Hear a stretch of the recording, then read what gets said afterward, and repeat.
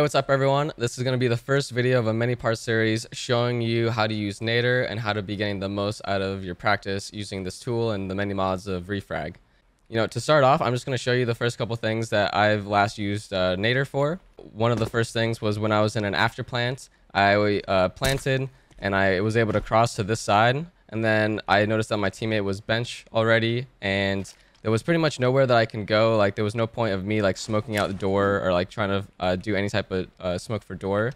So I figured that I should be repositioning to the left somewhere. Maybe I can get to get right if I can. Maybe I can just like cross back to default because it's just like a better position. Or maybe I could push cat after I get to get right. It could be anything. I pretty much just wanted to get to the left side of site since the right side was already good for my teammate.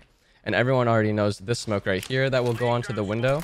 And I wanted to find the same exact one, but from this side, since I was stuck.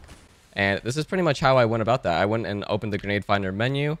I started here at the start position. I just wanted to find like a good location to start from.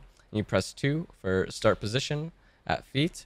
And then for the end position, which will be 3, I'm just going to clear the smoke real quick. You just do dot clear.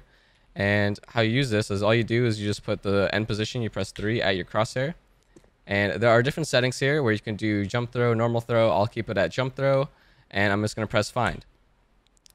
And it's actually really nice. It has a really good prediction feature after that we can use called predictor.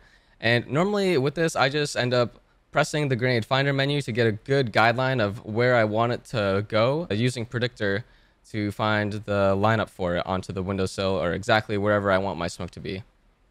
I'm just going to wait for this to search.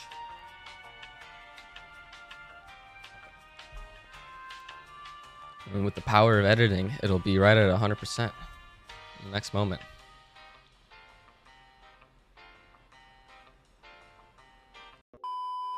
And as we see here, it got us a ton of results.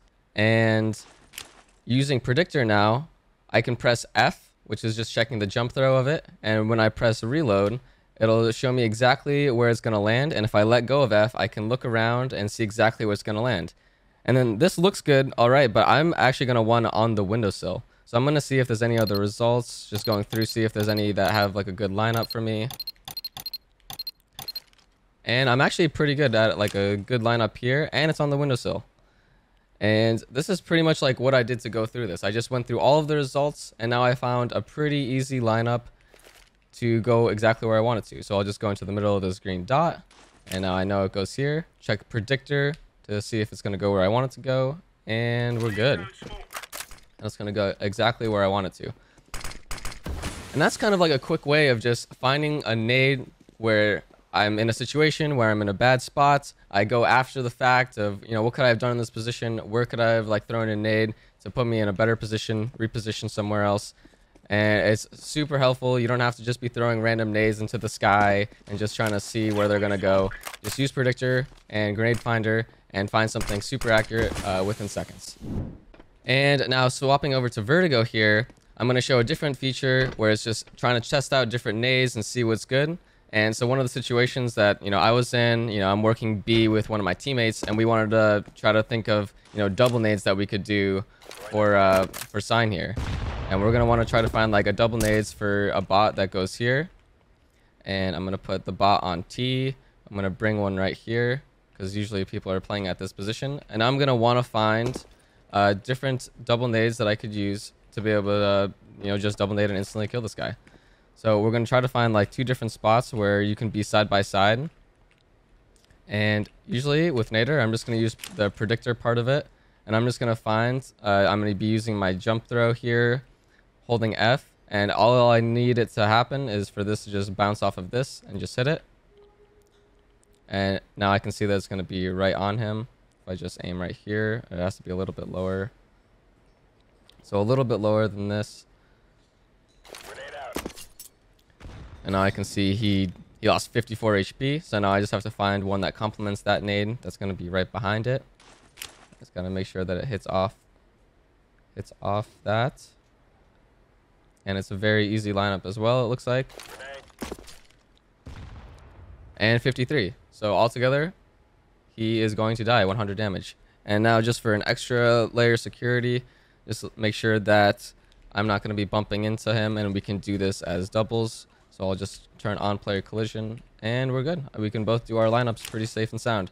And that's like a very easy way of just like double checking like your nades. Like you can very clearly see that the damage that he's going to be taking is more than enough to kill him if he's going to be playing at the sign position here. And that's just how we're going to be theory crafting different ways to pressure people at B. And now moving over towards A, since I play at this position, there's a lot of different spams that could happen. Everyone knows that you can be spamming through yellow and you can be spamming the guy on the sandbags here. But, in CS, it's like a game of inches and everything is really quick and you have to take advantage of everything in that moment or you might miss it. So obviously you might want to try to find different spams for players that are at these different spots. And, as a T, as soon as you give up A on CT side, they're going to be creeping and crawling all in these different spots. So, people usually like to idle at certain positions. They like to idle at this spot. People are usually setting up this smoke so they can smoke left side. So these are usually really easy spots to just find a spam and kill them instantly. Like if you're going to have like an opper at this spot and he's going to be posted, and then you're going to be playing with him on lane side. Let's just say you have a double lane setup and you want to just be ready and in position to kill anyone that's going to be doing this smoke here. So if we find the bot menu, we bring one right here and put him in position where he's going to be throwing a smoke. Put him here. And the really nice part about NADR is like you actually have the X-ray glow, which makes it really easy to find spam lineups. And I'll just show you exactly how that looks. So let's just say that I'm trying to find like a lineup for this. I obviously need to be in a position to look at the wood. Maybe we're going to look at this nice little white dot. And obviously I know that I could just shoot through this. And I actually, first shot, I actually hit him in the head. But, I don't know exactly where it is. Like, I want to make sure that I'm going to hit him in the head. So all I got to do here is just turn on the bot glow. I see exactly where his head is. Just turn it off and on and just make sure that, every time I'm going to be at the right position for this. So I know that I have to be on the right side of this white. I'm just going to line up with this white dot. Right side of the white. And he's instantly dead. If he tries throwing a nade, he's dead instantly. All right, and now moving on to Ancient. As we all saw, there's some new changes. And, we were theory crafting some stuff in the game already. Where can we take map control on T side? What's the best way for us to take map control? Thinking about like using different smokes now. And, because I think that there might be a little bit more pressure on mid from the CTs, maybe we're going to be able to take mid through B side. But there's a lot of new little angles here. So there's not the box here that's here anymore. They could be, playing on this close right spot. They could be, holding it from donut side. They could be anywhere here, really. So, maybe we want to find like a flash that's going to go through, at the end, wherever this is going to land. Just thinking of different things, after we take cave control, then we're going to want to find some type of pop flash and have two guys running through it. And you can find a really nice pop flash very fast with NADR, actually. So just going back to like having like this type of smoke, like we're going to have a couple different angles that we're going to want to find it for. So if you put like a bot here, you put like a bot that's going to be like holding like this type of angle here. There's probably going to be, someone maybe he could be here even, because if one guy's going to be looking at B side, then one's going to be, close and he's going to be looking at elbow over here. So obviously we're not going to blind this guy, but we want to make sure that we're going to be blinding everything else. And it's also going to be going through the smoke. And you can just find it in a couple different ways. So you're going to just want to find exactly where you want it. And from all these positions, pretty much the common denominators, you probably want it kind of high. Just so you don't want it too low so your entry guys can go through pretty easily. You want to make sure it's going to be at the position where it can blind everything here. And they don't have like too much time to react. And you want a little bit above the smoke. So let's just make sure that it goes above the smoke. So I'll probably want about like right there. Yeah, that looks about good. I'll probably want to be a little, bit further. So I want to try to find like a lineup that's going to put it far enough. So I'm kind of just going in between like jump throw and the normal throw, trying to see like what type of spot is like the best for this. And I'm going to put back the smoke here. Make sure that it's going to go right over the smoke so they have as least time to react as possible. And we probably want it about there. Let's test that. So in the chat, you can see the flash accuracy of it, how long they're going to be getting blind for. And you can even rethrow it here. Getting blind a decent amount of time. So right there, I'm getting blind for 3 seconds.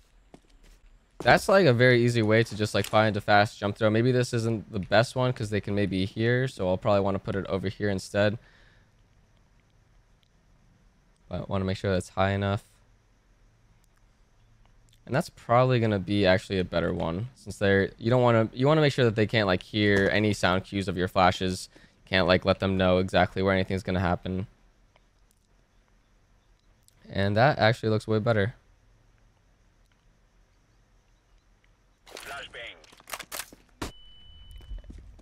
Okay, and now if we put on no flash, which is a really nice feature, now I can just test everything again with the flash, make sure it's exactly where I want it to be. And rethrow it. And yep, that would hit me directly in the face for 5 seconds. And it's going to be the same thing here, completely over the smoke. Yeah. And that's a very easy way to just find like a nice pop flash, you know, theory crafting off of like a smoke, how we want to take mid control, and just find like a really easy lineup for that. And that's just how easy it can be with NADR and using Predictor for, at least that's how I find my flashes with Predictor. All right, and that is the end of the video. Thank you so much for watching and checking out all the tools that we have. There's so many good opportunities for you to just quickly optimize your learning, checking out all the different mods that we have. And this is just the first of many that I'm going to be doing to try to show you all of these tools to improve your practice and find everything that you need to. And if you like this type of content, make sure you let us know, like, comment, and subscribe, or wherever you're seeing this. And thank you so much for watching.